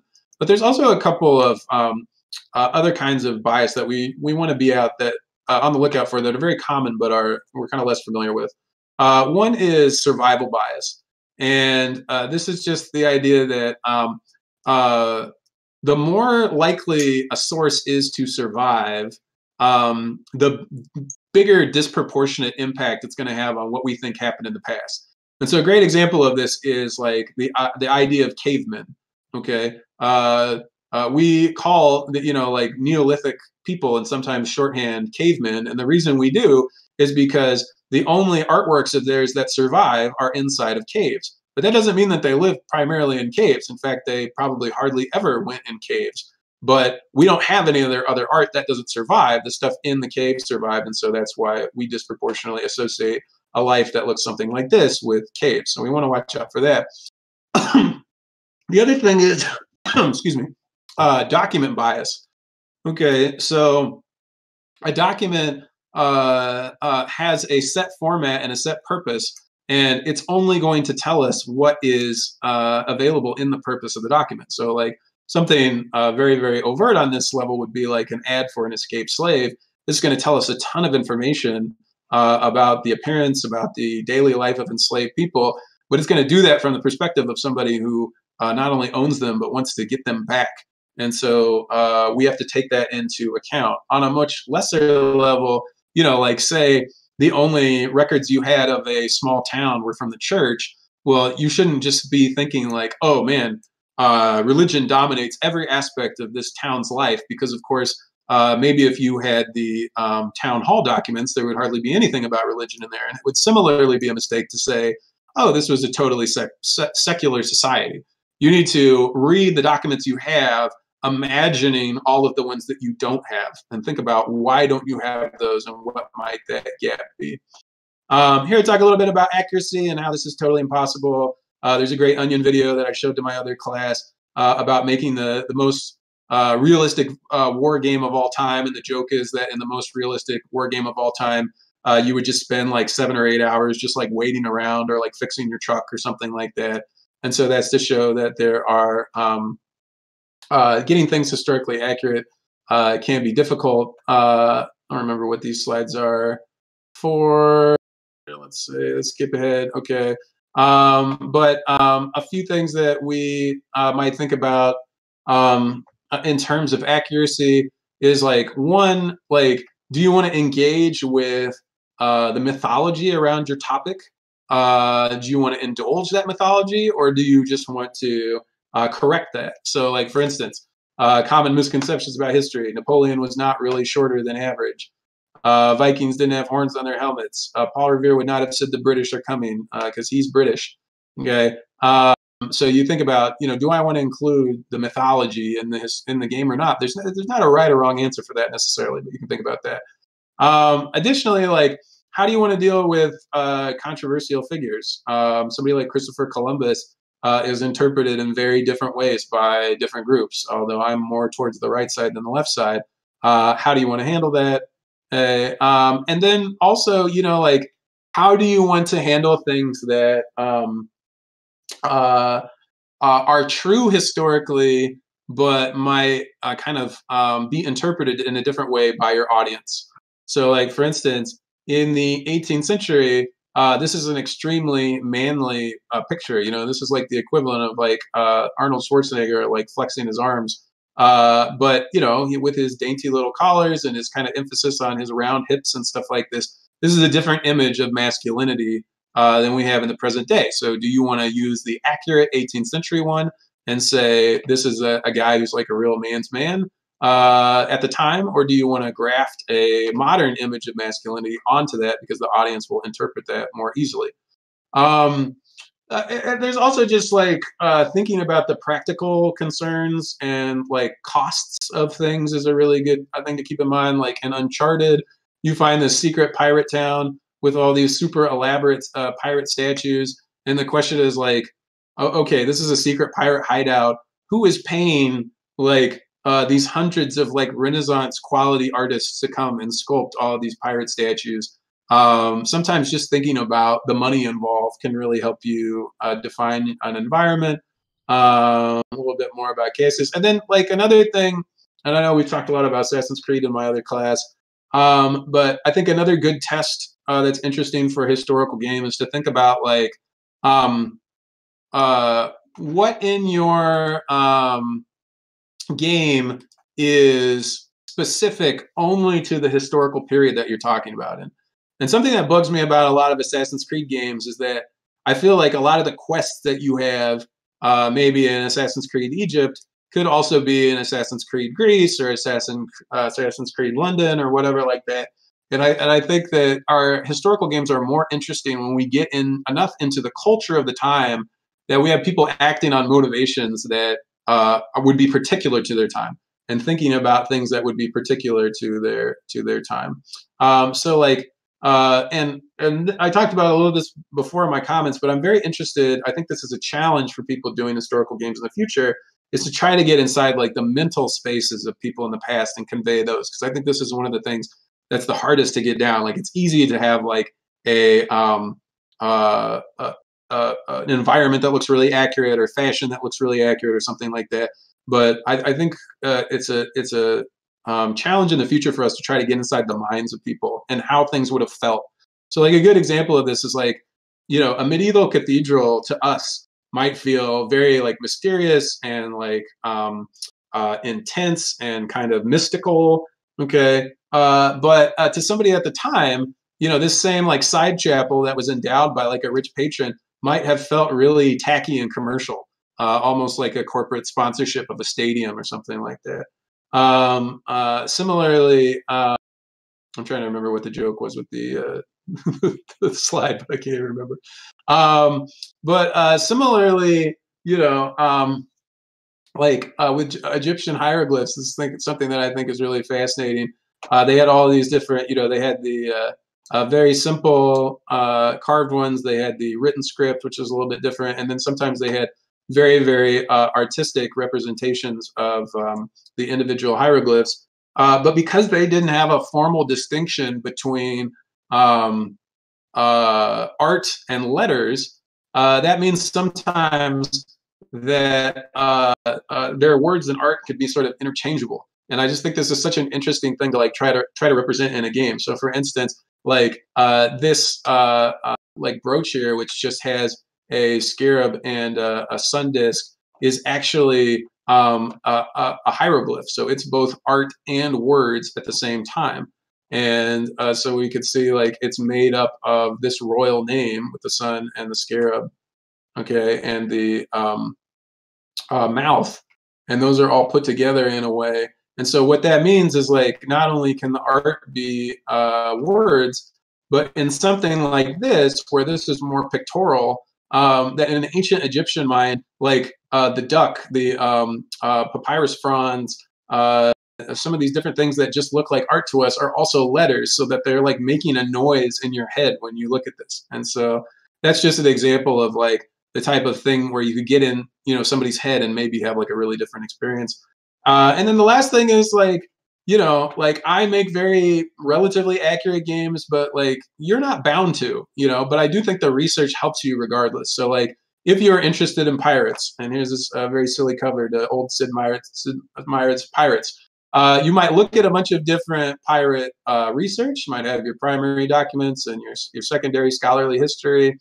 Okay, and then you might kind of divide up all the things that you are finding into different categories. So here's things we associate with pirates: loot, black flags, eye patches, etc., Blackbeard. These are all real. Okay, and then we have some things that are probably not quite real, like the pirate voice or peg legs or buried treasure. And then we have things that we might not have thought of at all, like the presence of women pirates, the ethnic diversity, the fact that pirate ships were kind of run as democracies with health insurance. Okay, and so then, you know, all the things that I talked about earlier, like your intent, the message you want to send, the audience, the genre you're interested in, the tone that you're interested in.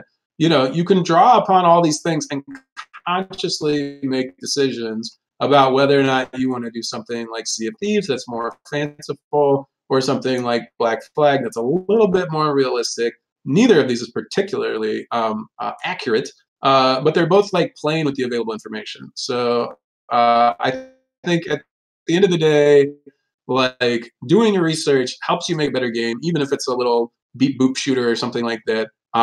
But just having that sort of awareness about where you're at, trying to get a representative picture of what's going on, and then make conscious decisions about where you're going to be faithful to that and where you're not, can help you make your period game better. So that's just as a real quick and dirty toolkit. And yeah, if anybody has any questions they'd like to ask in the last 10 minutes about that, I'm happy to hear them.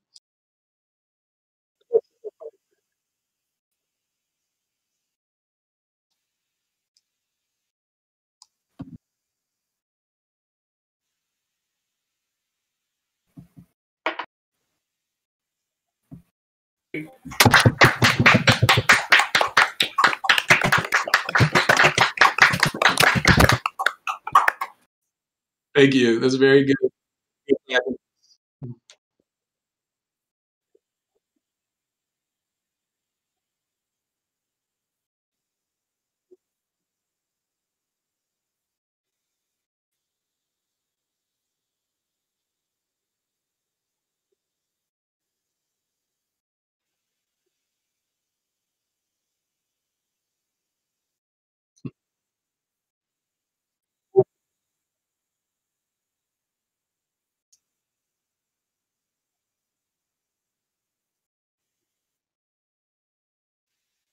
My microphone was off on the recording, so all I guess on YouTube everybody watching is just going to hear a bunch of clapping out of nowhere. So that's totally fine. But yeah, if there are any other questions, feel free to ask them now.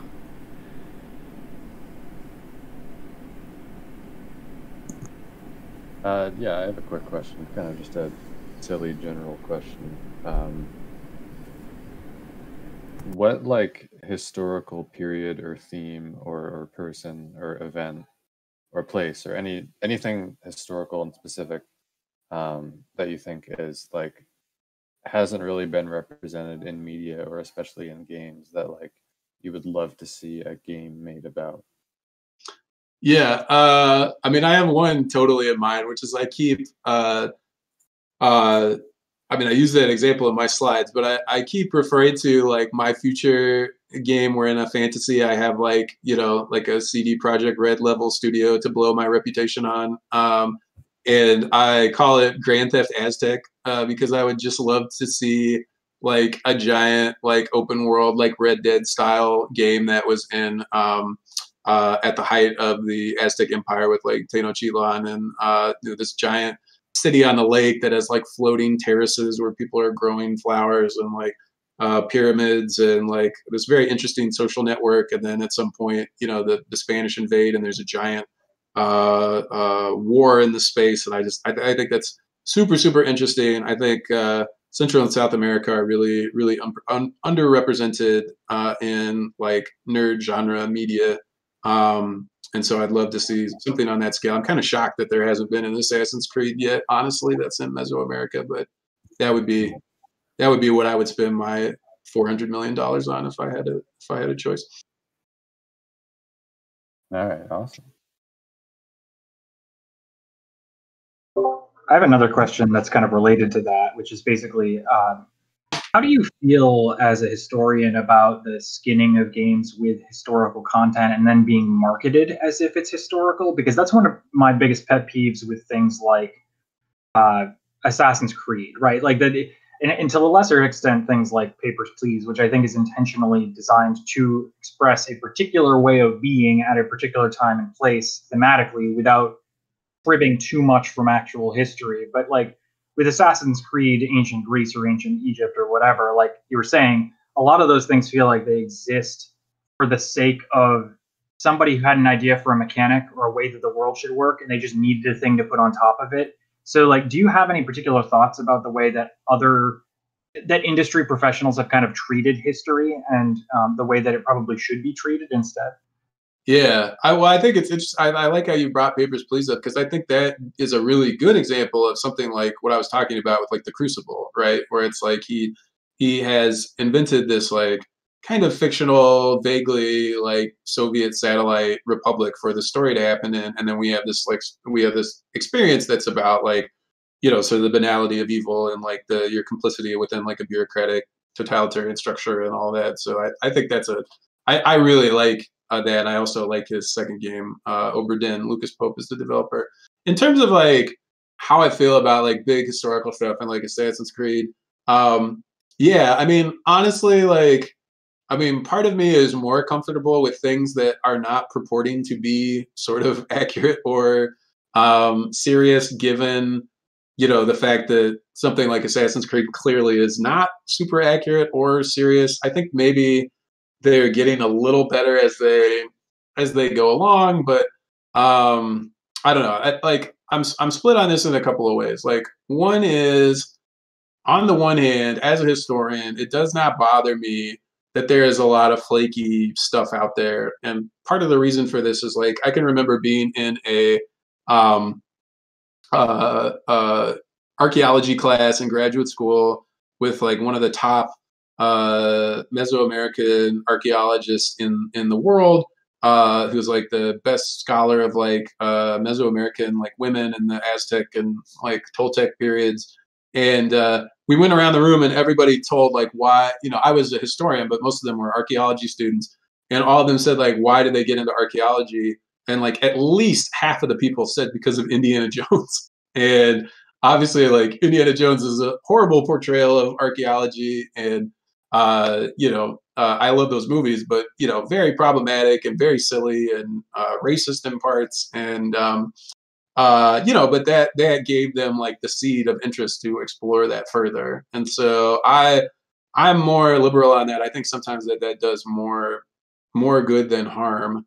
I do think that in terms of like how the people who are supposedly trying, what I'd like to see differently, I think the biggest thing is that they tend to be really, really good on the things that are objective. So like fashion, architecture, technology, those are things that they are interested in, but they are rarely interested in showing like any difference in culture, religion, gender, politics, social structure, class, like any of these things that are kind of like not actually on the screen in the form of graphics. And those to me are some of the most interesting things about history, is those wild differences in the way that like human societies work compared to the present. And I also think that those would be some of the most fertile like grounds for like making your game exciting. And so I really wish that like I think you even used the term like reskinning. Yeah, that like, if you have a fetch quest in ancient Egypt that for a variety of reasons that feels totally different than a fetch quest in ancient Greece because they have totally different ethics and worldviews and cosmologies and everything. But I don't get that sense when I play those. So that's what I would like to see done better. Yeah, I appreciate that. I feel similarly where it's not so much the skinning of a thing that bothers me as long as they're being honest about what they're trying to do, as opposed to sort of creating it. I've been thinking a lot about this with respect to like Shadow of Mordor and Shadow of War, where they are not particularly fidelitous to Tolkien's worldview or his views on culture or anything else, but the mechanics of the game are themselves interesting, and it's so frustrating because they took a thing that could have been used in a completely different and more meaningful way and then just put something on top of it because they needed to sell the mechanics. And so like I struggle with that a lot with history, just because history, it was so boring to me through high school, and then I got to college and suddenly it was interesting because people told me the truth. Like, and so there's a lot of opportunities there. I think you mentioned specifically like the technical facts, the things that are easy to portray visually are always usually pretty accurate. It's the heart of the culture and needing to explain the subtleties and differences in things like gender or sexuality or race relations or all these other things that are narratively interesting, but maybe not necessarily the thing that they as designers are well versed in. And actually, this is kind of the follow-up I wanted to ask you is, do you think one of the reasons for this is related to the fact that game design pipeline from high school to college to industry is oriented toward sort of all of those technical things and oriented away from the humanities? Because that is one thing that I think UConn does differently and better than other schools that are really reputable for game design, is that it's a more holistic approach to understanding design as opposed to here's how to do the computer science part of it, and we're not going to talk to you about the narrative because that's wussy stuff. Like no one cares about it. It's like the D&D Game of Thrones statement about how like themes are for 8th grade book reports. So like it feels like there needs to be a better balance of humanities to the computer science side. Maybe you can kind of speak to that as somebody in the humanities. Yeah, I think it can be like a leadership problem. I mean, some of it's a skill set problem. I mean, we can all go on Steam and we can see like the game that was made, the indie game that was made by the person who's primarily an artist who doesn't really know how to code and doesn't know how to tell a story, and that looks a certain way. And then we can see the game that's primarily made by a programmer and that's primarily made by a writer. And then, sometimes when they get into bigger teams, maybe you get a little more of a balanced skill set, but it tends to, whoever has the final decision-making power tends to influence that. I think the limitations of their skill set sometimes are going to affect like the type of story that can get told. But to me, when I look at the bigger games, I think the biggest problem is the workflow of these large companies, and definitely in Assassin's Creed. But it's the fact that, and this is like a pet peeve of my own too. But like I feel like that even though obviously game dev on a large scale is so collaborative and so iterative and is going to require like a ton of cooks, that when these games don't have like the sort of like grand directorial vision that like a film does, even though a film, also could employ like 10,000 people or something on it.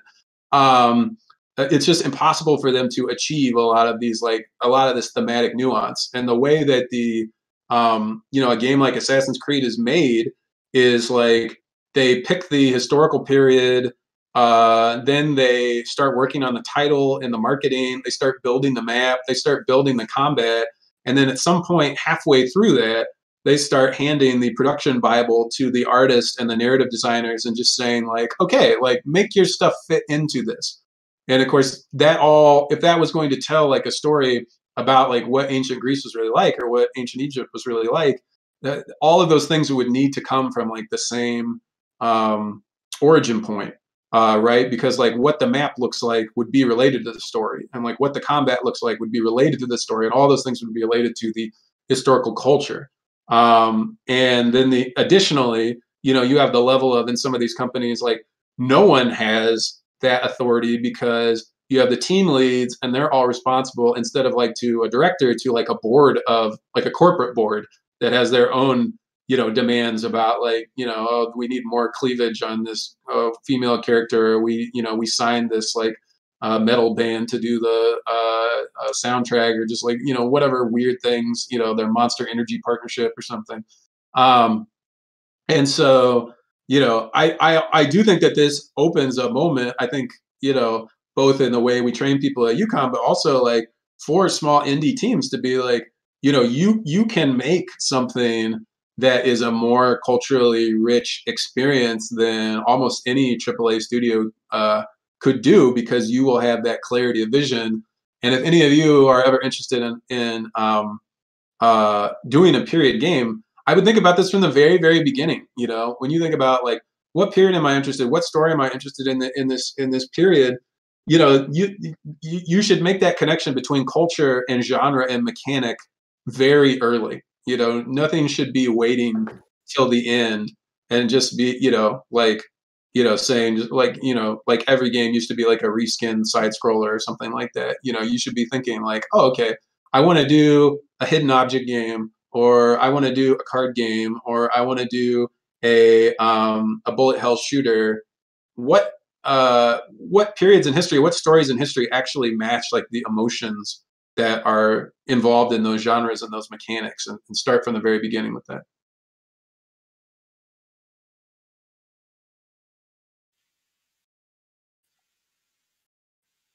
Oh, yeah, okay. I think with that, that'll end today's meeting. You are all more than welcome to stay and chat more if you like. I'm gonna run. I've got a couple things to do today, and I would stay and chat if I could. But thank you very much again, Professor, for taking the time to come and give this talk and show your game. A reminder to everyone that you can play the beta build of Professor Coltrain's game. The download link is in the announcements channel. I'll be putting it in the meeting notes as well once this is uploaded. But I'm sure he would love to hear any feedback you guys might have. And yeah, absolutely. And the other thing I would say is if I don't know if anybody had played that already today, but if you haven't played it and you're interested in it, I would say go ahead and wait like another 3 or 4 days, and then I'll be able to put up the version that has the voice acting in it. And I'm not super active on Discord. I'm going to try to be better about that. But anybody, just hit me up at any time with a bug or a question or critique or anything. Do not be shy. I do not have a thin skin, and especially bugs. Anything I'd love to hear about. And thanks for coming out and listening. Thank you for coming out and talking. It was great. I had a fantastic time, and I know that a lot of people here did too. Yeah, if you're all of those people watching on YouTube, because I know we have a few members who will watch these online. Thank you for watching. I'll put a link to this video in the Discord as well. As always, there's a link that should be in the rules and FAQ if you'd like to invite your friends to the server. And yeah, just tell UConn students about it, alumni about it, if you've got friends that go to other schools too. Because we are online, they do not need permission from the university to attend these. We have a few people who are graduated or are not students at UConn specifically who are able to attend because of that. So yeah, just if anybody's interested, feel free to invite them. And yeah, I think that about wraps it up. Thank you for everybody for coming out. I hope you all have a great weekend. And yeah, enjoy the NCAA playoffs. All right. Thanks, Jack. Yeah, thank you again. All right, see you later, guys.